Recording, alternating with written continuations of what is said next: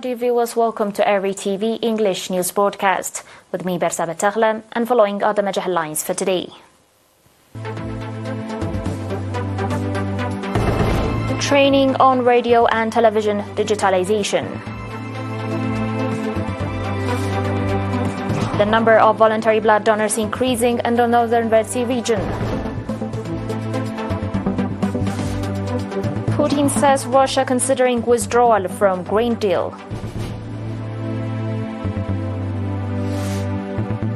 And 7 die as cyclone battles towards western India.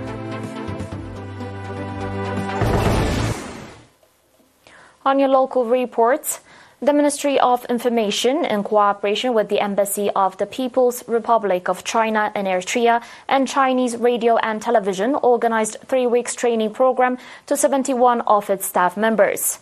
The training that was provided from 25 May to 14 June was in continuation of the training program that was delivered by the Chinese Radio and Television in 2019 and includes shooting methods for high-definition cameras, digital non-linear editing, digital terrestrial TV broadcasting, FM, SFM application and digital audio broadcasting, as well as insights into monitoring and play-out systems. The theoretical and practical training that was provided by Chinese experts on modern media technology. Speaking at the graduation event, Mr. Yemane Gebremeskel, Minister of Information, expressing his warm congratulations to all those who contributed to the success of the training program, said that the training program was conducted in accordance with the preliminary assessment on the courses and modules undertaken by professional experts in the ministry. Mr. Kai Zhe, Ambassador of the People's Republic of China in Eritrea, on his part said that Chinese radio and television digital transformation has gone through a long period of exploration and practice and has achieved the accumulation of key technologies and experiences.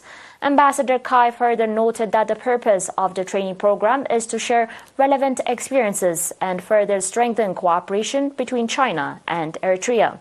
Representative of the trainees pointing out that the training will have significant contribution in upgrading their skills and enhance the quality of media production, expressed commitment to live up to the expectations to that regard. Mr. Ahmed Jaffer, head of the National Voluntary Blood Donors Association branch in the Northern Red Sea region, reported that as a result of the sustainable awareness-raising activities, the number of voluntary blood donors in the region is increasing from time to time. Mr. Ahmed made the report at a meeting organized in connection with 14 June, International Blood Donors Day. Mr. Ahmed went on to say that the reason why 14 June International Blood Donors Day is being observed yearly is to express appreciation to those that are voluntarily contributing blood with a view to save lives with their renewable blood and to encourage others to follow the noble example.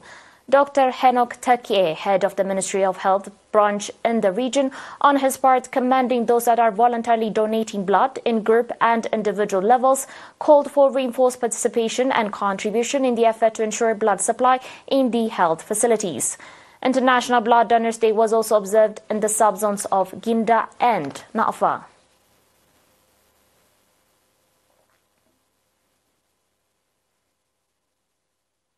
Second round of cervical cancer vaccination program has been conducted in Sana'a subzone from 29 May to 2 June.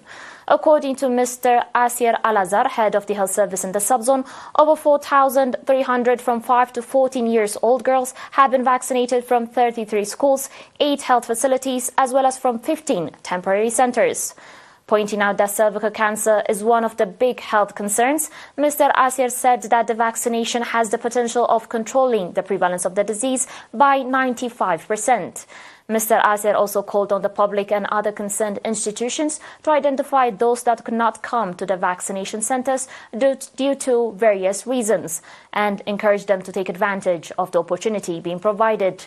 Mr. Asir also expressed appreciation to the voluntary village health personnel, health practitioners, teachers and influential individuals for their contribution in the successful implementation of the vaccination program.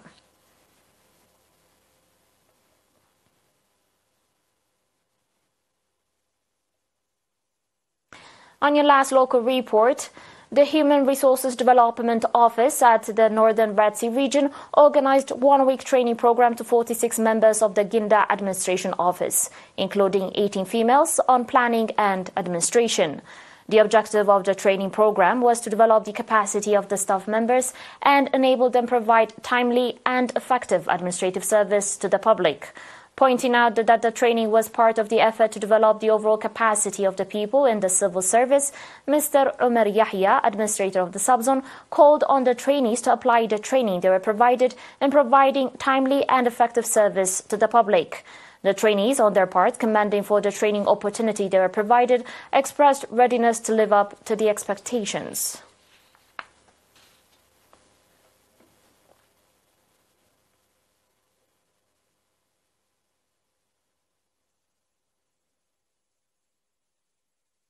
Dear viewers, still to come is your international reports after the short break.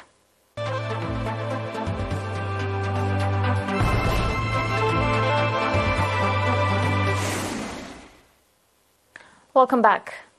President Vladimir Putin said on Tuesday that Russia was considering withdrawing from the Black Sea grain deal, saying that Moscow had been cheated of implementation of the parts of the accord that concerned its own exports.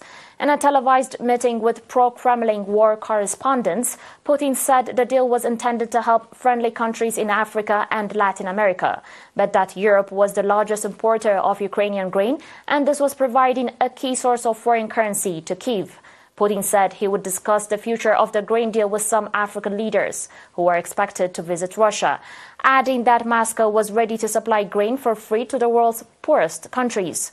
The deal was brokered last July by the UN and Turkey and allows for the safe export of grain from several Ukrainian ports on the Black Sea. The West has not imposed sanctions on Russian grain and other food exports, but they have been hampered by other restrictions on insurance and other areas.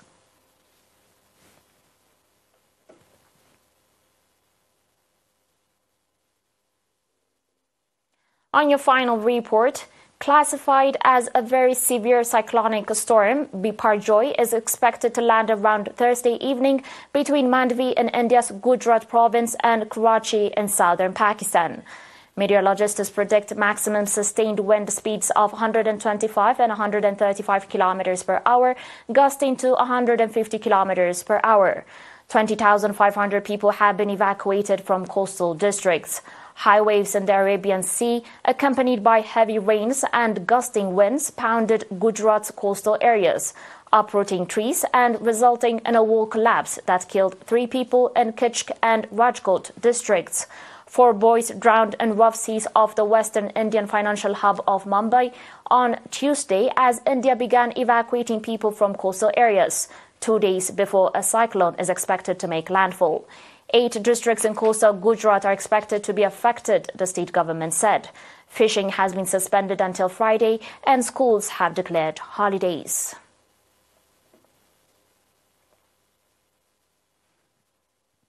Dear viewers, and now a quick recap of the major headlines.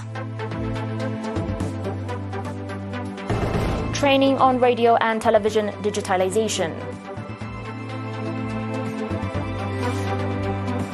Number of voluntary donors increasing in the Northern Red Sea region.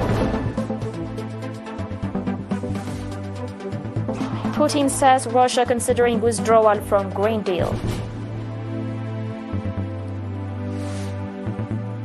And 7 die as the cyclone barrels towards western India.